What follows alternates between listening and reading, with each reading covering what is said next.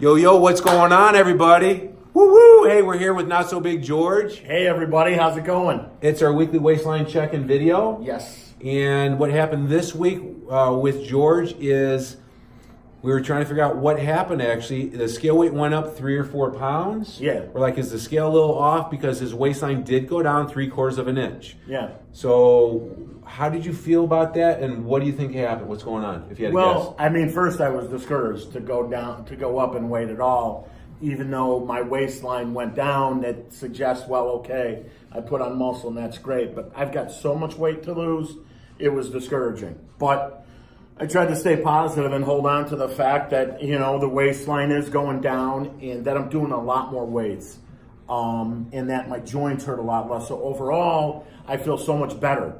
And I think it's more than just the exercise. And believe me, I'm eating in a small window. I'm eating in that 4-hour window. That's what's helped me the last month, but I'm not drinking water. And so I did notice, like on Tuesday, I got up from the desk and my feet felt kind of puffy, and I looked down, my ankles were pretty swollen. So I think because I'm not drinking enough water, I'm holding a lot of water. So I think that's one of the things going on. And then I think just stress. I know I've read a lot that when you have stress, it's the body holds on to weight. So I've been trying to do stuff like get in the sauna that reduces stress, and exercise reduces stress. And of course I've been doing that. So, you know, I'm just trying to stay positive and hope that, you know, I get some resolution in the business stuff, so that'll relieve the stress. So a couple of takeaways I have. You said you're doing more weight. I think what you meant to say is not necessarily heavier weight, but you're accomplishing more like sets of body weight squats, and you're able to accomplish more. You're finding than like a month or two ago. Yeah, so a month or two ago, I was doing like maybe 3 sets of 15 reps of body weight squats. Now I'm doing 4 sets of 25. And then maybe a couple sets of leg press. But now I'm doing 4 sets of 25 to 30 on the leg press of 30 reps. So I'm doing a lot more volume of weights. And I think that may have just tightened up, you know, my muscles a little bit, toned them up, and maybe I got a little bit of weight gain there too. And I'm assuming that a guy of your size, over 400 pounds, when he holds on to water, she holds on to water, you can gain 5, 6, 8 pounds of water in a week or so. Yeah. We don't know why you're holding water, but maybe one takeaway, at least for me, is that I do this with myself and my clients religiously. Once a week, we get on the scale, check the waistline, tape measure exactly the same way to see how the body changed that week, and try to see if we need to change food or exercise. Yeah. And see. And so, but sometimes you can't figure it out. Right. You know, why would we gain weight and lose inches off the waistline? But so I think what you're trying to say is, even though you weren't happy with the gaining the weight, positives out of what you're doing are still showing up with being able to accomplish more on the exercise. And then maybe outside the gym, are you seeing stuff, or you feel like you're performing pretty good outside the gym and your personal life for your work and your family, with all the things considered? Well, yeah, normally like something like this have difficulty in my professional life, I would shut down. And I haven't done that this time. I mean, I'm doing this program, which I haven't been this consistent with a weight loss program in 20 years.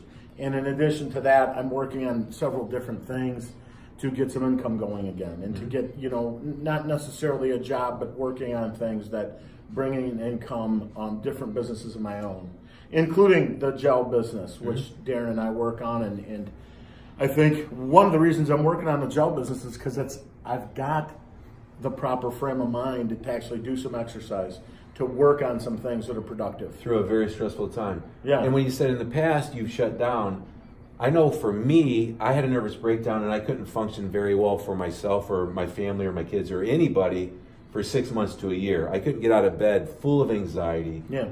And I even tried meds, and even maybe I went towards bipolar meds, because supposedly that runs in the family.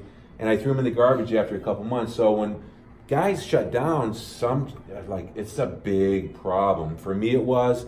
And for you, you've shut down in the past. And what would that look like in the past? That's how I got to 450 pounds. I either turned to alcohol, self-medicating, and then, you know, when I realized that alcohol wasn't the answer, then I put on 100 pounds eating. And so it's time to stop that cycle. And I really think one of the reasons I'm so passionate about the gel is I think it enhances my mood enough to where I can use exercise to help me get out of this mood or to change my state so I feel better.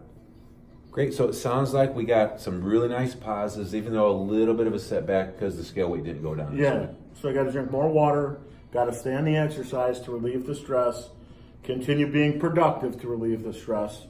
And I think one thing we didn't really touch on, but I'm going to write down what I'm eating. I think that's a major step that I try to avoid, so I think I need to do it. Absolutely. And that's my job, to hold you accountable. I fell away from it. So let's do it this week. Yeah. Let's write it down, very simple, and then we'll see what it goes like this week. I think that's a tool that brings awareness about for sure. Yeah. You know, and you still feel like you want to do the intermittent fasting where you're eating all your meals in only a smaller window. You want to try that again this week? I'm going to try that again, but I will say within about an hour and a half after drinking my bulletproof coffee, I'm starving. Mm-hmm. And so that could become an issue. So we'll have to maybe go day by day on it and, you know, maybe switch some things up. It could just be that's the way it's going to be. I'm starving, but it's not a normal starving where I have to eat. When I don't have the bulletproof coffee and I get starving, I have to eat. If I drink the bulletproof coffee, yes, I'll get hungry, but I don't have to eat. How about we do this? This is how sort of my thought on any of the video is. I would like to do intermittent fasting one more week. If the weight loss is stagnant, then let's try a different eating pattern of traditional carb cycling like a bodybuilder, not using an intermittent fasting time window. And then maybe we could try to learn something if we give this one more week and it doesn't kick in on the weight loss. How do you feel about that? Great idea. Agreed. All right, let's do it. Yeah. Any words of wisdom for people that are supporting this? I know I have quite a few people around the area saying, hey, where's George's video? Because we're a couple of days late on this. Yeah. And the support really does help George. So we appreciate that. Any parting words of wisdom? Well, I mean, just even words of, hey, continue to support and share and comment. That all keeps me going. When I don't feel like working out, I feel too tired and I start making excuses and lying to myself. Don't lie to myself. Don't lie to yourself. We can do this. We can all do this. No matter if you got to quit drinking, got to diet, got to exercise, whatever the problem is, get productive. Don't listen to yourself. We can all do it. And we just got to take the first step and get in there and do it. Let's do it together. Awesome. It always helps. Yeah. If you're in the local area, George is going to come with me and support me. I got a local talk at Health Nuts this coming Tuesday at 6 p.m. in the evening to 7 p.m. I got a couple friends there that are helping people in the chiropractic field with a holistic approach that I really like. That's why I invite them. I'm learning quite a bit from them. And the other guy is a Tai Chi guy, helping me sort of fix my broken body with recovery techniques like Tai Chi movements and flossing nerves and backing down the intensity and focusing on breathing. And I really like him. And he's going to talk for 15 minutes and tell us about a couple of tools for recovery that's working for him that I really like. So it's at Health Nuts on the corner of LaGrange and LaPorte. If you're around, just hit us up below. We'd love to see a couple of you there if it fits in your schedule. That'd be phenomenal. I'd love to see anybody that could come out. And I just, you know, in parting, the last thing that's on my mind, if you need a little bit of help, like I couldn't really get these programs going. I couldn't really take that next step.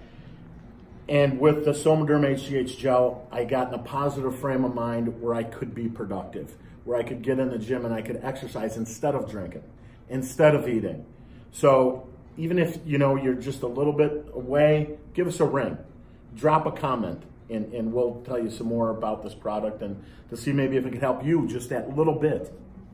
Awesome. And as always, you do have the power to change to make the rest of your life the best of your life. Woot, woot. Woo. We'll see you next week. See you next week. Thank you. Love you guys. And what's today? Thursday? Thursday the 21st. All right. So we'll do a weekly check-in in a week. Yeah. And if you're in the local area and you want to know about our local event at Health Nuts on the corner of LaPorte and LaGrange, just comment below and we'll steer in. Adios. Adios.